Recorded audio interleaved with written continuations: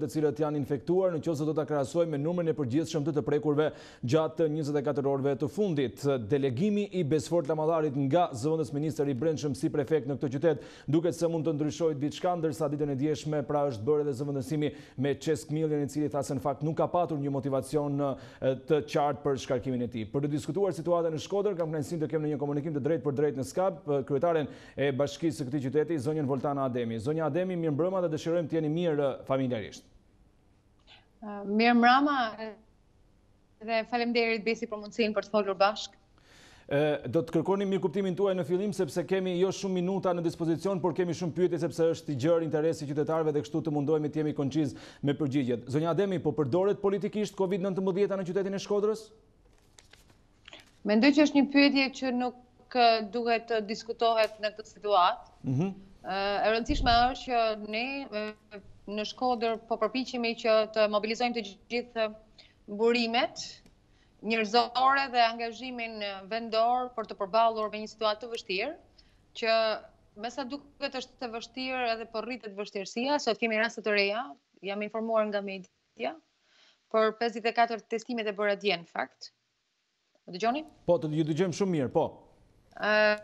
Dhe fatkeqësisht ne kemi 5 raste të reja sot.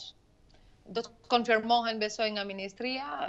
Lajmi i keq është që kemi një në polici tjetër, pra të dytin në polici dhe përsëri të 6 personel të staf mjekësor të reparit të reanimacionit në Shkodër dhe 3 raste dhe 3 familjar që besoj që do të bëhen me dije, por në këtë informacione nuk është bërë akoma zyrtar, mendoj, por e kam marrë nga media.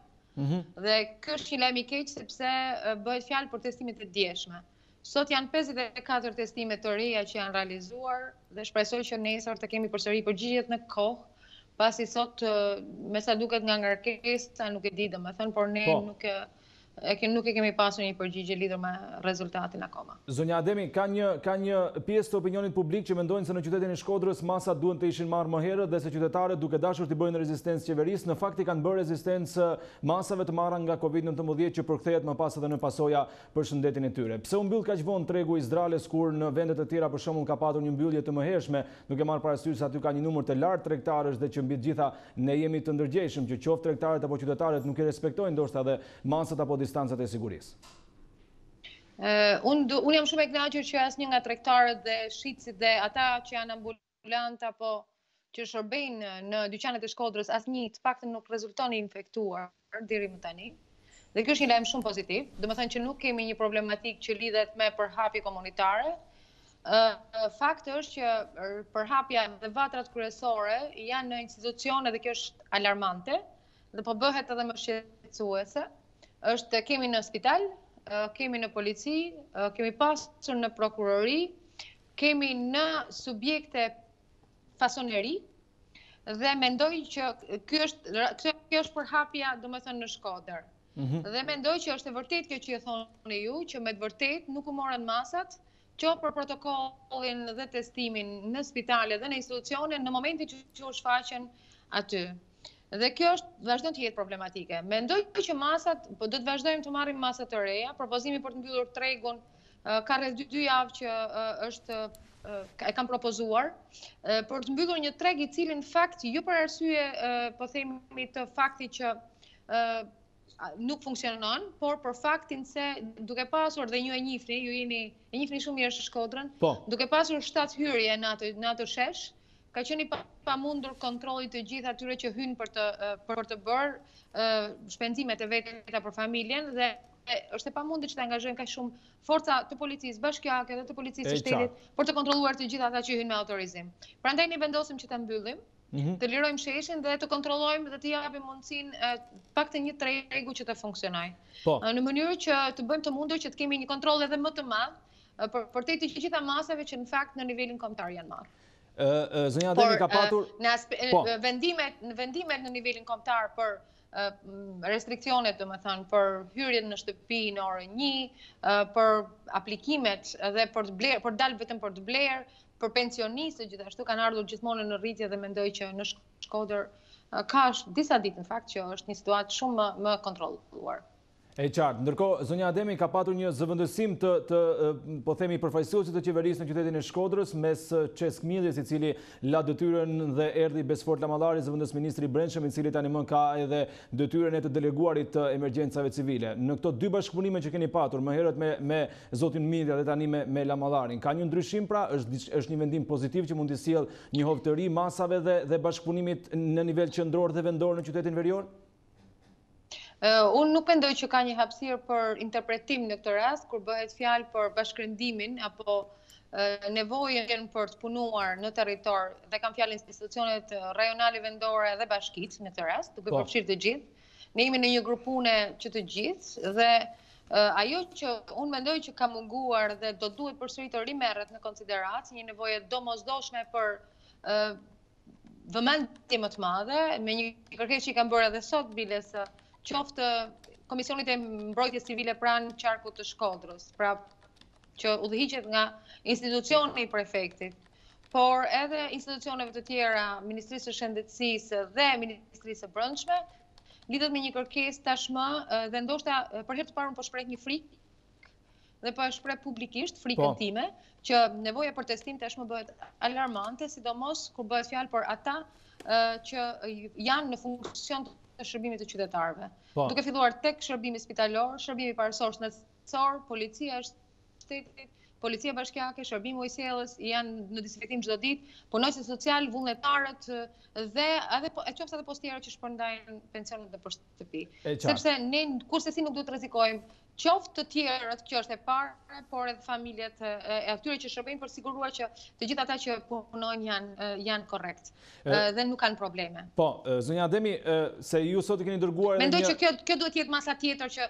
Mendoj që duhet merret veç mas ndoshta nga të gjitha qytetet e tjera në Shqipëri. E qartë, keni edhe një shkresë publike që keni bërë ditën e sotme dhe që ne kemi transmetuar në edicionet tona informative, që kërkonin nga ana e qeverisë apo institucioneve të tjera që edhe bashkia të ketë tagrin e gjurmimit, po ndoshta edhe analizimin e testeve që bëhen për COVID-19. E para, pse nuk keni besim që nuk po bëhen testet e duhura në qytetin e Shkodrës, dhe e dyta, tagrin deri në këtë momente për të kryer teste dhe për të gjurmuar personat e prekur me COVID-19 e ka vetëm Instituti i Shëndetit Publik në kryeqytet. Pse kërkonin që ta merrni edhe ju një tagër ose ta shtoni po themi kompetencën tuaj në këtë situatë?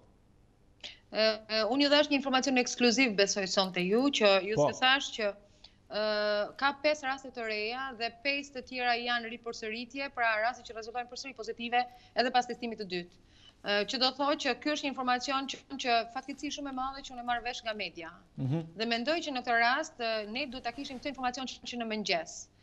Fakti që u deklarua sot që ka 0 raste në Shkodër dhe është alarmant dhe është e frikshme dhe unë po e shpreh tani publikisht.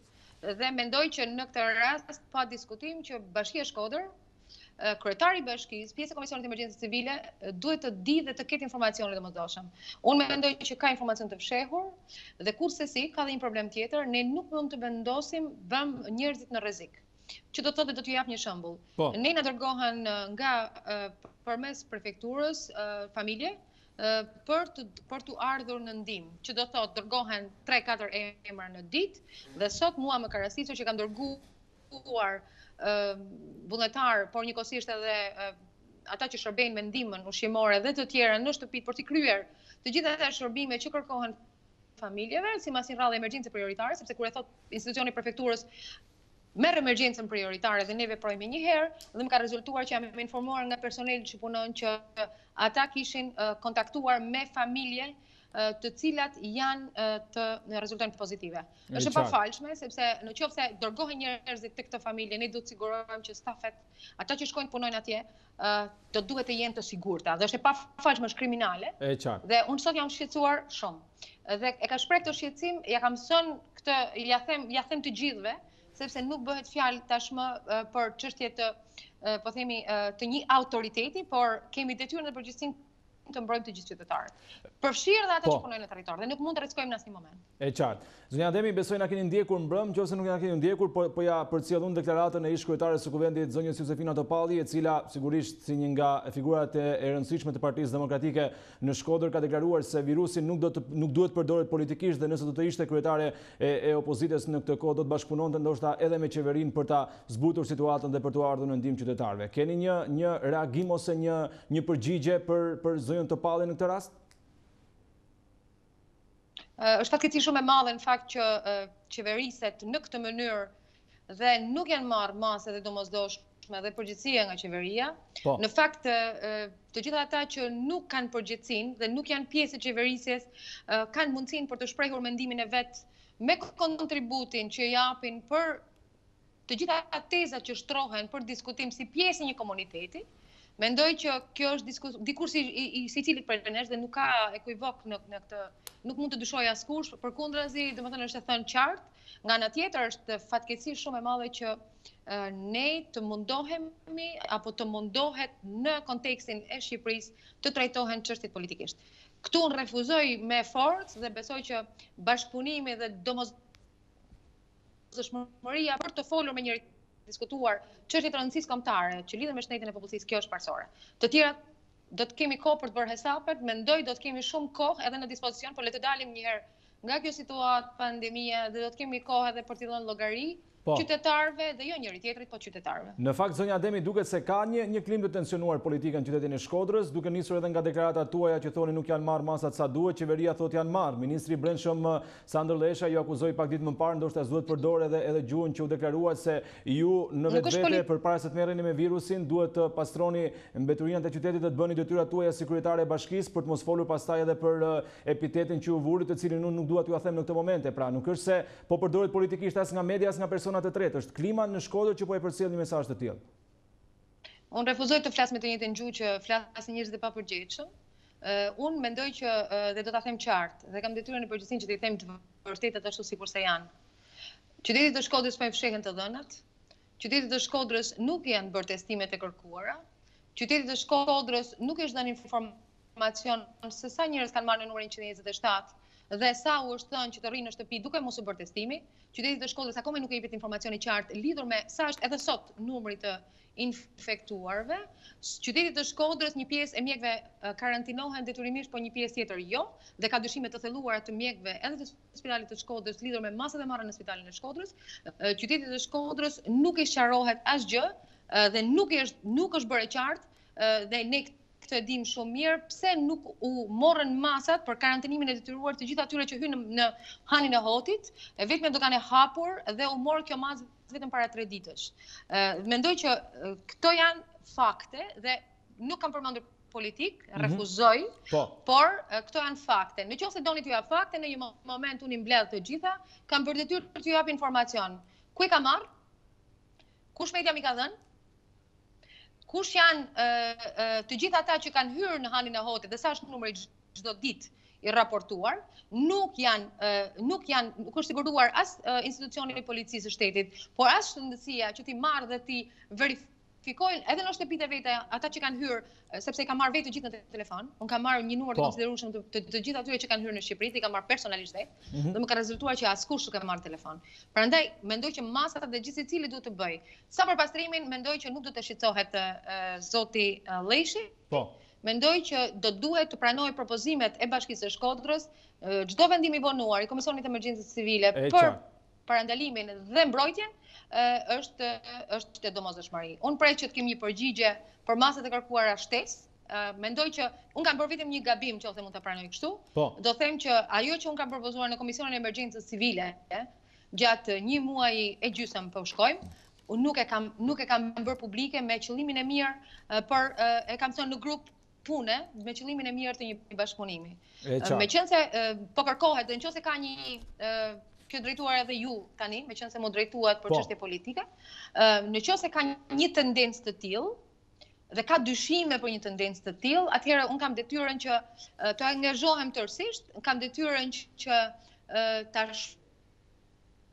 shpreh bashkëpunimin, kam detyrën me gjithçka që diskutohet në atë grup dhe t'ia themi ato qytetarëve të Shkodrës. Dhe këtë do ta bëj tashmë pa diskutim. Po, zonja Ademi, ne jemi të hapur dhe për çdo të dhënë që do të kesh dhe që i shërben në opinionit publik, mund kontaktosh me mua ose me të tjerë kolegë të Report Televizion dhe të sigurojmë që do të botojmë me transparencën e duhur. Shkurtimisht edhe pyetja e fundit sepse jemi edhe në limitet kohore se jemi brenda edicionit informativ. Mendoni që fakti që jeni një kryetare bashkie e cila në fakt nuk ka në dorë ndonjë vendimarrje për shkak se Këshilli Bashkiak i Shkodrës është 100% socialist, ka ndikuar në mbarvajtjen e kësaj situate ose thënë ndryshe, nëse ju do të kishit edhe votat e Këshillit ose fuqinë e vendimarrjes, do të ishte më mirë situata në Shkodër, do të kishte më tepër bashkëpunim? Do t'ju them diçka, në kuadër të pandemisë nuk është lënë asnjë tagër në fakt për një vendimarrje ndryshe as këshillarve, vendimet marrit merren në nivelin kombëtar, që do të thotë qoftë formasat kufizuese, por edhe veprimet që ndiqen, ne kemi vetëm një detyrë, të ndjekim udhëzimet dhe të respektojmë atë që vendoset në nivelin kombëtar. Sepse pandemia dhe emergjenca, fatkeqësia natyrore menaxhohet nga Komisioni i Mbrojtjes Civile në nivel kombëtar. Dhe ne jemi të gjithë ata që duhet të implementojmë pastaj masat kufizuese. Vetëm në rastin e Shkodrës, me propozimin e Bashkisë së Shkodrës, është marrë një masë shtesë, që është përtej asaj që ishte vendosur, sepse nuk ka ndodhur, nuk ishte ndodhur më përpara që ne të mbyllnim, pra nuk është pjesë e një vendimarrje kombëtare mbyllja tregjeve, nuk keni një akt normativ për këtë. Dhe megjithatë ne në Shkodër kemi ecur me këtë propozim. Sikurse edhe me propozimin tjetër sot për të shtuar testimet dhe për të testuar të gjithë personelin që shërben. Të gjithë spitalin, të gjithë policin, të gjithë Bashkinë Shkodër, ata që punojnë në territor, punojnësit e pastrimit, ata që shërbejnë postierë që shkojnë në shtëpi më shtëpi. Kjo është tashmë është bërë detyrim dhe nuk ka mundësi tjetër, sepse frika që edhe këta institucione duke shërbyer, imagjinoni ne kemi vatra, janë vatra të vërteta këta, sepse numrat që shtohen janë kryesisht në këto institucione. Dhe mendoj që kjo është shumë e rëndë. Zonja Ademi, shumë faleminderit për gatishmërinë për këtë ndërhyrje të drejtë për drejtë dhe ju urojmë punë të mbarë, qofshi mirë familjarisht. Faleminderit ju.